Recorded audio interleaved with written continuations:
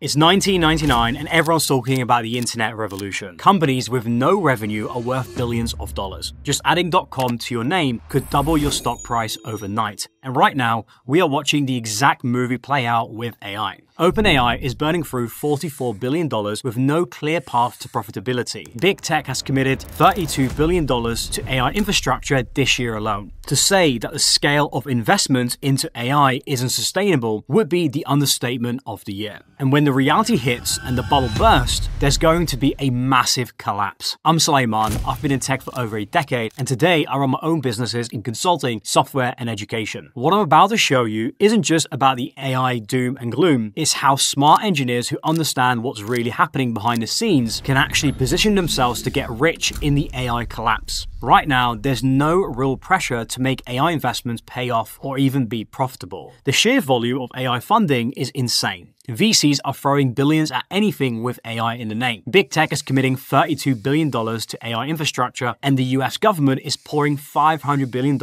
into Project Stargate. It's just like the post-cough boom when the stock prices of companies like Zoom, Teladoc, Peloton, and Etsy were exploding based on what was seen as a new reality at that point, as well as future growth. Back then, it was growth at all cost. Profitability didn't matter as long as you could show user growth and the future potential. But when Jerome Powell started raising interest rates at the end of 2021, that narrative changed overnight. By 2022, investors weren't asking the question of how fast are you growing anymore. They were asking, what's your profit? What's your bottom line? Where's the actual return on investment? And companies that couldn't answer those questions saw their stock prices collapse. I mean, just look at the fallout of Peloton, T-Dog, Beyond Meat, Zoom, Etsy since the bubble burst. And as they say, history doesn't always repeat, but it rhymes. And the same thing is going to happen with AI. Right now, AI profitability isn't of a massive priority for most companies. They're getting funding based on future growth potential and promises. But at some point, and it always happens, there's going to be a black swan event that changes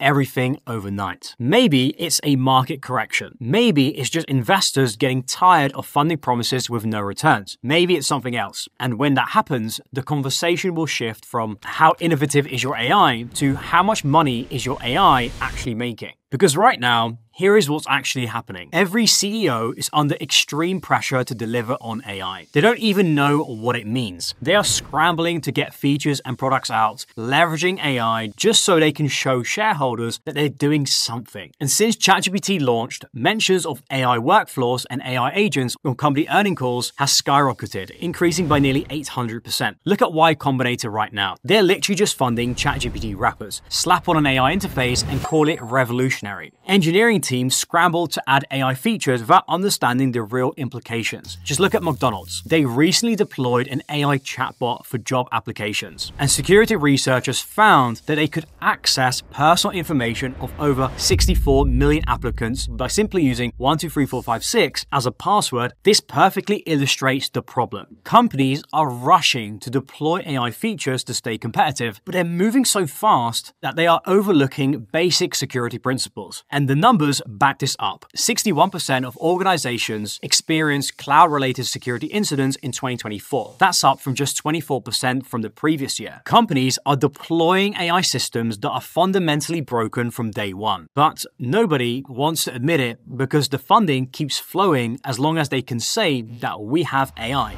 Or AGI. The technical debt being created is enormous, and when reality hits, the conversation will simply just change overnight. Investors will realize that 85% of AI projects are failing to deliver, but companies are planning to increase AI spending by 92% in the next 3 years. Most AI implementations aren't working, but 92% of companies plan to increase the spending in the next 3 years. This isn't sustainable, and when that correction happens, companies are going to need engineers who can actually fix the mess that they've created. And that's when the desperation hits. That's when companies are forced to care about making AI investments actually work, be profitable, and not overlook security principles. The engineers who understand how to solve these fundamental problems are going to be in incredible demand. And if you want to prepare for this collapse, you need to look at where and which businesses have the most pain right now. Where are they feeling the most squeeze? Who specifically is struggling? Where do they have dangerous blind spots? I personally see three massive areas, starting with number one, the security crisis. Now look, companies are moving fast with AI and breaking everything in the process. Employees across departments are connecting internal systems directly to ChatGPT and sharing their sensitive customer data with OpenAI. But there's a bigger issue. Companies are building AI systems as fast as possible to get features out to the public. They are treating security as an afterthought, something to worry about after they've been breached. And by that point, it's simply too late. Number two is data chaos. Companies are drowning in customer data with no way to make sense of any of it. This is specifically a problem for smaller companies and startups. For example, an accounting firm might have 10,000 customers, but they don't understand what to do with all the customer data or have the technical know-how to extract the value from the data. Customer information is scattered everywhere, and they simply need an AI engineer who can come in and unite all of that customer data to extract the real business value from it, like building tailored solutions or services based on each customer's revenue profile. The ultra-wealthy individual making millions will have a completely different needs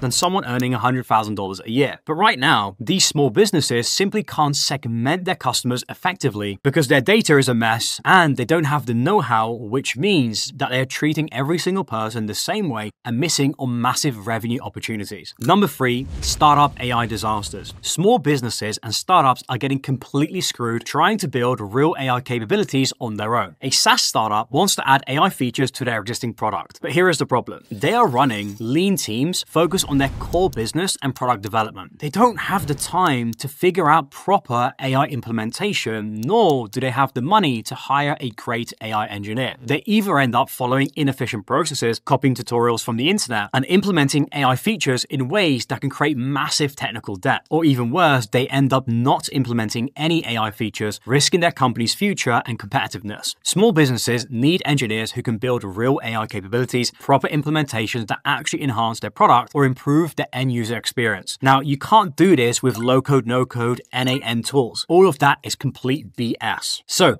if you want to position yourself for this opportunity as an engineer, here's exactly what you should do. Step one, pick your pain point. Look at the business pain points that I've outlined and start building your expertise in solving that specific problem. Pick one and go deep. Step two, evaluate your current domain expertise. What area or niche do you have an unfair advantage in? What do you know more about than anyone else? If you've worked in healthcare, finance, e-com, telecom, use that to your advantage. Combine your existing domain knowledge with the business pain point that you choose. Step three, pitch your solutions. Find companies in your domain that are simply struggling with your chosen pain point. Offer to solve their specific problem for free or only on a results basis. This removes all the risk for them and lets you prove that your approach works. Step number four is document everything. Create detailed case studies of how you solved their problems. Write about the specific challenges that you've encountered and how you overcame them. Then from that, you want to build content around your domain expertise and the business problems that you're solving. Step number five, you want to scale your expertise. Once that you've proven your approach works with multiple case studies, you want to start charging premium rates. The key is positioning yourself as an engineer who solves expensive business problems in your specific domain. Someone who understands both the technical challenges and the business context. Now look, the AI bubble is going to burst. Maybe not today, maybe not next month, but it's definitely coming. And when it does, companies will suddenly care about making their AI investments actually work. And if you are in tech right now, you have a choice. You can keep playing defense or worry about being replaced by AI, or you can start playing offense, building your skill set and expertise in order to position yourself as the engineer and that startups need right now. Good luck.